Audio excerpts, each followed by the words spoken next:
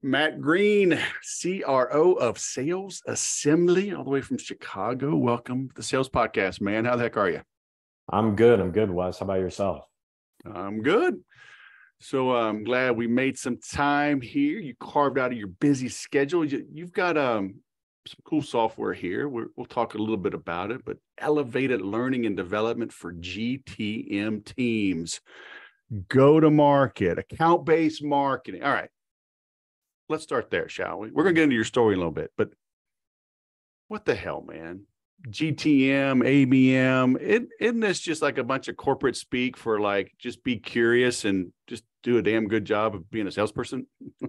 Yeah, it's a lot of acronyms to pack into one website, right? It's all about the economy of words. But yeah, I mean that, in its most simplistic form, that is what we do. We teach B2B tech salespeople how to be better B2B tech salespeople, and teach B2B tech post-sales professionals how to be better at their roles, which, and you alluded to a moment ago, isn't the most complicated thing in the world. Simple, but not easy. That's why we exist. Yeah. So you chose to focus on tech. Is it different? Is it different from selling business insurance or commercial real estate? Yeah, the interesting question. That there are going to be a lot of similarities. I mean, I am a big believer, as I don't want to make a presumption, maybe you are too, that by and large sales is sales.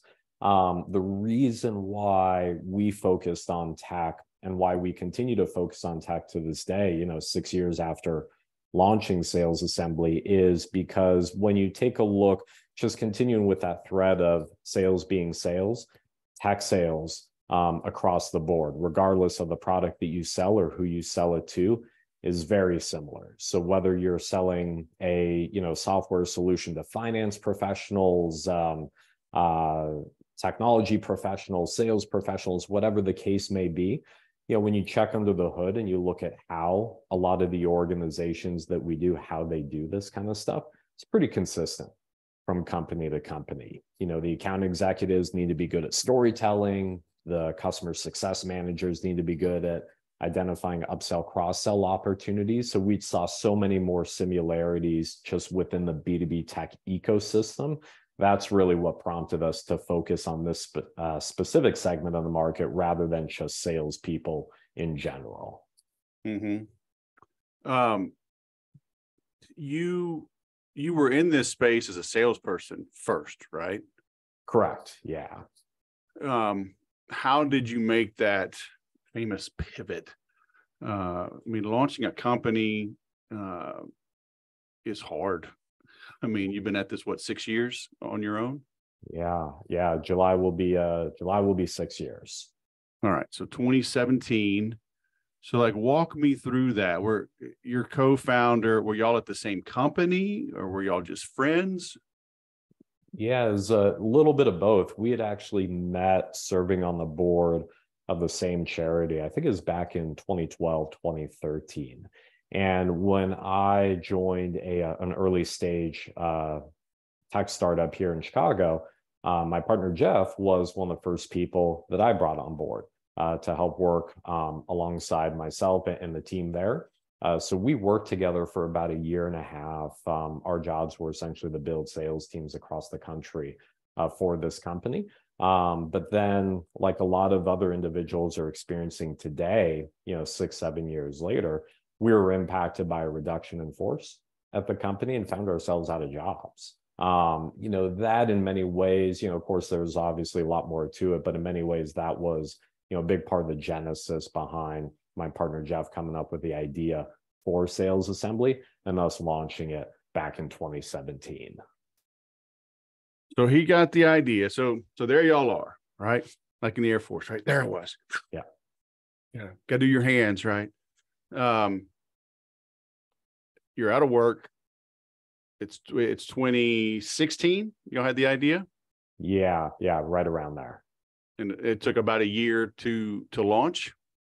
Yeah, there were a couple different iterations. He and I, we had kicked around a few ideas after finding ourselves, again, just unemployed and trying to figure out what the hell to do, we knew that there were, just given the experience that we had walked out of, we knew that there was an opportunity within B2B tech companies, and specifically within the sales and go-to-market functions of B2B tech companies. So we kicked around, one or two different ideas that never really got off the ground prior to launching Sales Assembly. But one of the things that we kept going back to, and that my partner Jeff kept going back to, is, as we were trying to kick around some of these ideas, what we had done is set up a really informal bi-monthly coffee meeting with the heads of sales of what at the time were other early stage Chicago B2B tech companies, companies like G2 or Sprout Social or Active Campaign, companies that today in some cases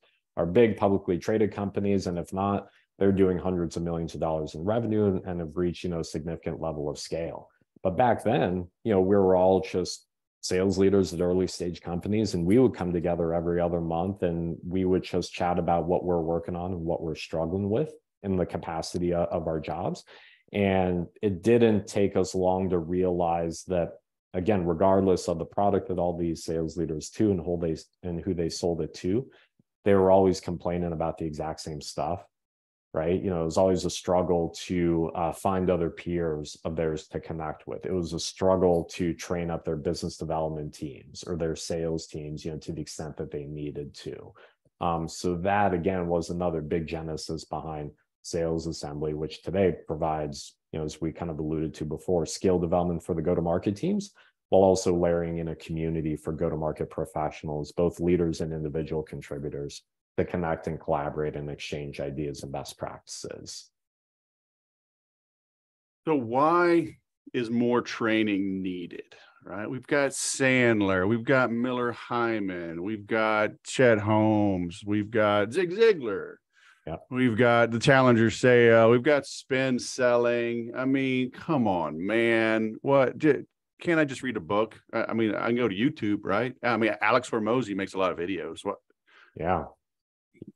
No, it's a great question. Believe it or not, it's one that we get a lot, where we are going to be different in the market compared to some like Challenger, Sandler, Miller, Hyman. We don't deal with methodology, right? Challenger, they're going to come in, they're going to set up like a sales process, right? Here's what you do to impact each of these stages as a prospect is going throughout, the sales cycle.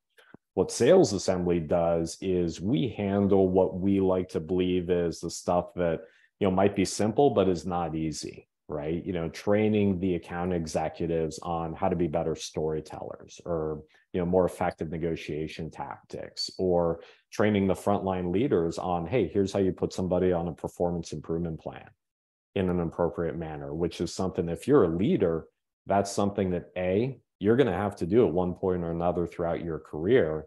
And B, is also something that probably in your history, in your career, no one has ever actually sat you down and taught you how to teach or taught you how to do, right? So that's really where Sales Assembly comes into play, is we're providing all the day-to-day skill development that all these companies, regardless of size, we work with small companies that have go-to-market teams of 10, 15, 20 people. We work with big companies like Intuit and LinkedIn. And the common thread that connects all of these companies, regardless of size, is they know that they need to spend more of their time training their AEs on how to be better storytellers, or training their CSMs on, how to perform more effective QBRs. They just don't have time to do it. Why do they not have time to do it? Because they're spending their time building and implementing Challenger, or training on, the messaging around the new product that they rolled out. That's really the gap that Sales Assembly was built to fill in the market. So, because, you have a sales leader and they're juggling the CRM. They are probably fighting with marketing, probably fighting with operations, probably fighting with finance. And they got some laggards on the sales team. They got some bulls in the China shop that are making it rain, but also bringing some pain with them. So are you kind of the what's the phrase? Kind of the thread, kind of to help them kind of pull all that together. Yeah, in a sense, I'd say that the best way to think about sales assembly and what we do is partnering with us is like adding a dozen instructional designers and sales enablement managers onto your team that can either, if you're a really small early stage company and you don't have sales enablement infrastructure in place, we can be that infrastructure, right? Or if you're a larger company and you do have enablement infrastructure in place, we're just an extension of their team, because all we're doing over here day in and day out is just creating and facilitating training content that all these organizations either don't have the time or the inclination, or in some cases, the expertise to do. Mm-hmm. I'm trying to help piece this together, folks that are listening, because there's so many intangibles. I always say I sit like, if there's a Venn diagram of sales, marketing, and technology, like I sit right in the middle. I understand sales, I understand marketing. I've sold CRMs now for 17 years, used them for 23, 24 years at least. But there are just having components, like they say, the sum or the whole is greater than the sum, right? It's like bringing everything together, boom, makes it mo better. But there's like a lot of silos in companies, right? Is that fair to say? Are you helping like bring the silos together? Yeah, in the sense, especially from a learning and development perspective, because you're exactly right. There are silos within company, and those silos do extend to how much time and effort is placed on training and developing teams. So what we see a lot of, and I'm sure you've probably seen this because this is pervasive across the ecosystem, a lot of training, a lot of effort built into onboarding new hires, right? You bring on board a new cohort of SDRs or BDRs. It's like, great, we got to make sure that these folks get up to speed. Once they are sort of up to speed, in air quotes, and it's like, okay, well, it's like out of sight, out of mind. I mean, they're already onboarded, right? And sure, occasionally we'll reinforce Challenger or Sandler, whatever methodology we might adhere to. And we'll provide them product market training, right? We'll teach them about, this new feature benefit that we rolled out, but we're not necessarily going to improve their sales readiness, right? That's where a lot of companies are kind of missing the mark. And again, when you talk about silos, not only just within the new business development team, but sales, post-sales, revenue operations, sales enablement, individual contributors, and leadership, the lack of focus on creating a culture of sales readiness, and the byproduct of that is, to your point earlier, VPs of sales, they spend their time, setting up the CRM, and what else are they doing? Deal coaching, right? That's when they start spending their time and focus on actually coaching and training, is like, no, well, we got to get this one deal over the finish line. A big part of our thesis is making sure that organizations have the opportunity to make those investments in the front end on sales training, so that on the spot deal coaching becomes less and less of a requirement. Why is it less and less of a requirement? Because the sales teams are more effective at running the prospect through the sales cycle, so they don't need to bring in a VP of sales who just listened to the gong call and said like, hey, I got to get involved in this situation to make sure that this deal moves over the finish line. Yeah. It is challenging, right? Because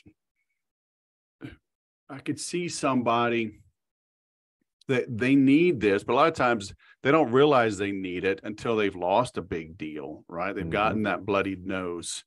So they missed revenue, but now it's like, now you're telling me I got to add another layer, another tool, more training. What do you say to them if they're putting up those objections?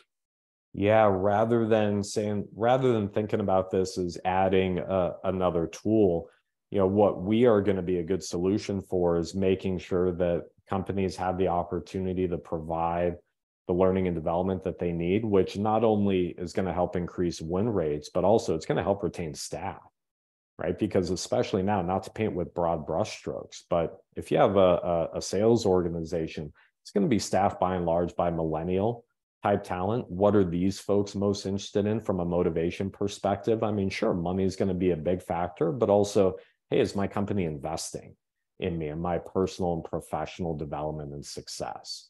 So it is going to be a great solution to make sure that not only you're retaining the staff that you have, but you're making them more efficient.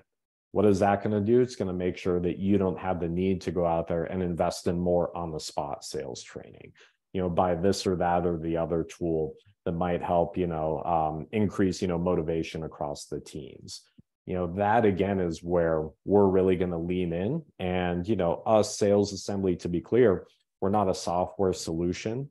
Although we are a tech-enabled platform, really what we're going to provide, again, is that day-to-day training and skill development that these companies know that they need, and usually traditionally would have to try to build internally by adding headcount in order to do so. By partnering with Sales Assembly, don't have to do that.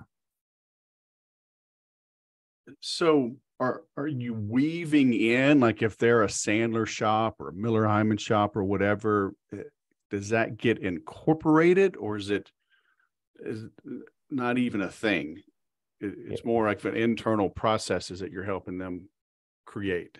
Yeah, it's for us, it's not even going to be a thing. We are completely agnostic when it comes to the different methodologies. Again, the way that we look at this is methodology, of course, is just going to be the stages in the sales process, right? But the competencies that make a BDR effective, that make an account executive effective, that make an account manager effective, those are going to be consistent from B2B tech company to company. Those are going to be the competencies that we spend our time training on. So how much of Sales Assembly is like standard, like out of the box? If I go from company to company, and I log in, it's the same versus customizing for my company? Yeah, so we don't do any customization. And, we like to think that there's a big benefit there because the way that we deliver our training is going to be via one-to-many approach. So every week we're putting on as many as 3 live, virtual, but live professionally facilitated skill development courses.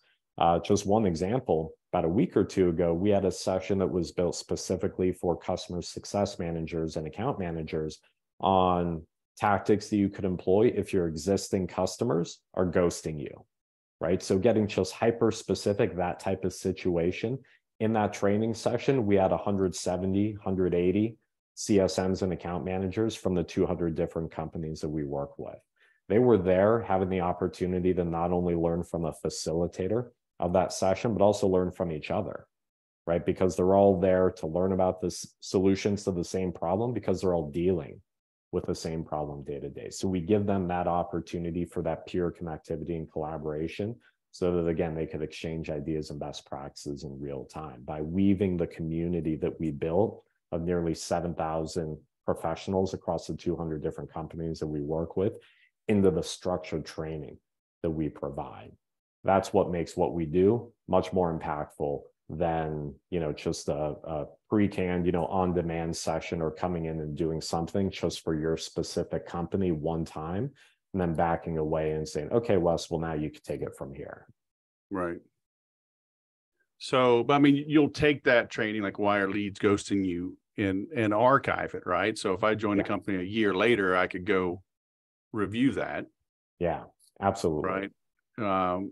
But the ongoing keeps it more timely, more relevant. Like, are you doing surveys? Like, how do you know what topics to address? Yeah, it's an interesting question. One of the other things that we do in addition to the training is we have monthly, what we call peer group discussions. We have 15 different discussions every month. One discussion for VPs of sales and CROs, one discussion for BDRs and SDRs, another discussion for customer success leaders, so on and so forth.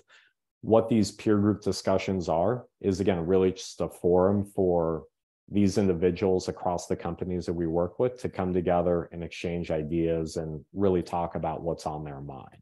What do we do at Sales Assembly? Because we're facilitating all these discussions every month, we're just gathering intel as far as what's timely from a topical perspective. So if we're overhearing through enough of these peer group discussions, like, hey, these 2 or 3 problems keep coming up, right? That informs us. We need to start building a resource or some type of content or training program that helps solves for this. Because if 5 companies are complaining about it, there's probably 50 or 100 that are actually dealing with it, right? That's what gives us the intel to constantly refresh the content that we provide, so that, as you mentioned a moment ago, it's always timely and topical. It never becomes stale. Yeah. Do you have any turf wars, like Bloods and the Crips in there? You got Microsoft and Apple. I'm not sharing anything because my arch nemesis is in the group. Yeah, we've been asked that a couple times. It's interesting. There have been a few situations where there's been hesitation from some companies to get involved for that exact reason, because their main competitor, is also involved with Sales Assembly. What we found, though, and it actually is really heartening, is that once you get, especially at the leadership level, once you get the VPs of sales or the CROs of these companies, you get them in a room together, and it's not just them two, but there's 40, 50 of their counterparts all chatting with each other. They do actually end up playing really well together in the sandbox. We have seen, just an arch nemesis, 2 people that, even outwardly on social media might be going just head to head with each other. You get them in the room in a vulnerable environment when it's just them amongst their peers. You actually do see them saying like, hey, I know what you're doing. We sell to the exact same product to the exact same demographic. We tried that, didn't work for us. Maybe try putting this kind of spin on it and see how that works. So we actually have seen them, again, play really well in the sandbox together. And I think that speaks to not only the strength of the B2B tech ecosystem as a whole, but just the fact that regardless of, whether you're a small company or a big company, a lot of the leaders and individual contributors, of course, but the leaders especially, it's not like they have everything figured out, right? They're constantly learning. They're constantly trying to source best practices and ideas. And they see a peer community like the one that we built as part of Sales Assembly. It's just a great value add, a great forum for them to be able to do that. Yeah. So what are some timely topics you've recently covered? What are some little pearls of wisdom our listeners could pick up? Oh man, a lot of topics that we've covered over the past quarter, as you can imagine, have revolved around the efficiency of new logo sales teams, transitioning account executives from closers to maybe full cycle reps. Expansion revenue has been a big priority for essentially every company right now, with new business kind of slowing down over the past couple quarters. And then a lot of conversations around transitioning back to meeting clients and prospects in person, which, to old fogies like you and I, it's like, oh, well, that's easy. What'd you call me? What? Yeah, oh man, well, I gotta end this thing. You and I both are what, 30, 31, right? I'm gonna be a grandpa next month. Oh. Yeah, I was gonna say you look great for 35. But just the opportunity, or I'm sorry, this drive to meet people back in person.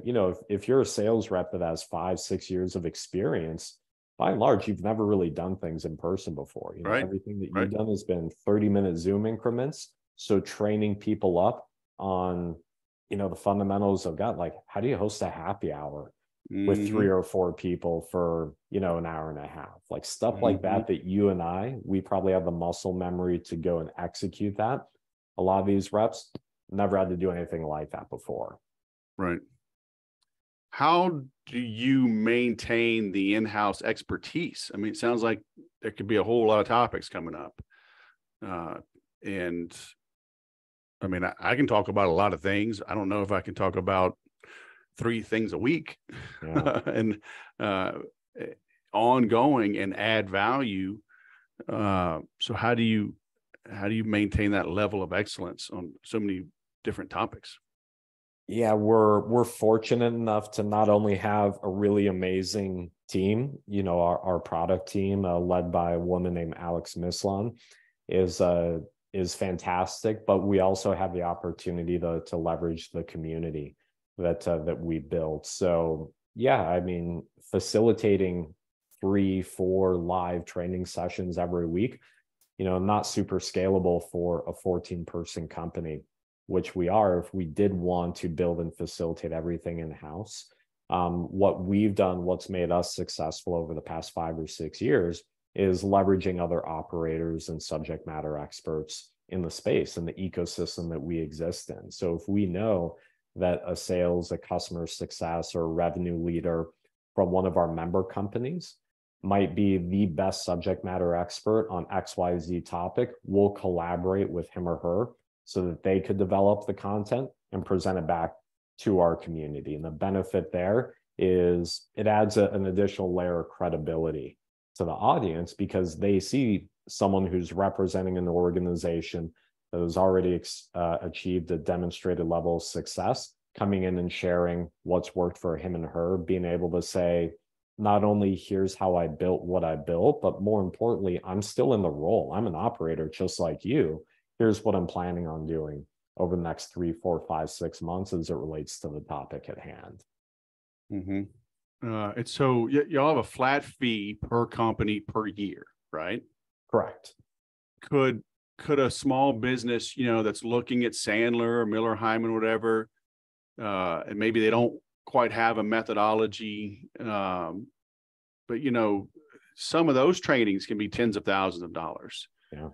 Could they put that off and maybe get what they need from your community and maybe develop their own methodology through being a member in your program versus doing both? You see what I'm saying? Yeah. While again, to be clear, we're not going to replace a methodology. We have Sure. had a lot of our member companies do exactly that, where they have achieved, again, a significant level of scale, maybe doing 50 to 100 million in revenue. And they have enablement leadership internally that says exactly that. Like, look, I don't want to go out and pay 6 figures, to bring in to implement this methodology. And then after it's implemented, have the people just go away and say great, you're on your own for now. I want to build my own methodology because I could piece together some of these components. I know what the best practices are. Hey, Sales Assembly, if you could provide the skill development, again, it ties into each of these components of the methodology that I'm going to build. We do see a lot of our member companies doing that rather than making such a significant investment in a Sandler or Miller Heiman or something like that.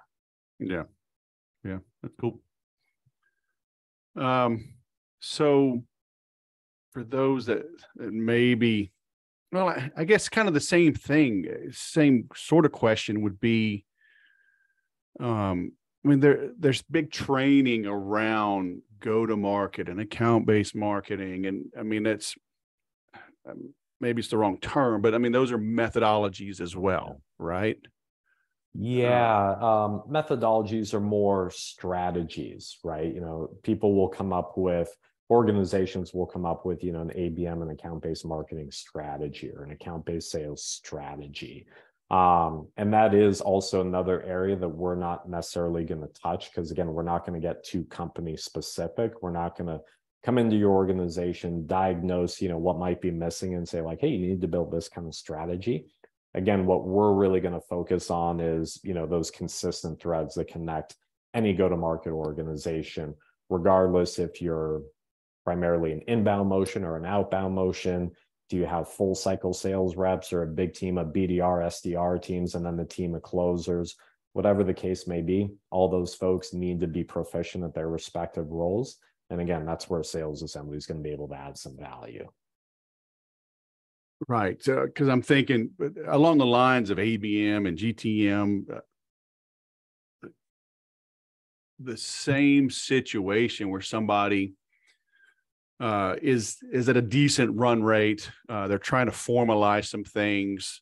I would imagine if somebody is a good student and shows up and engages in your community, they could start to pick up the pieces and parts that they need to formulate their own methodologies. And probably I'd imagine through networking, somebody's probably, hey, look, I'll share with you our plan, and they can. So again, $100,000 for big sales training over here, $50,000 for some acronym training over here, versus yours being less than all of those.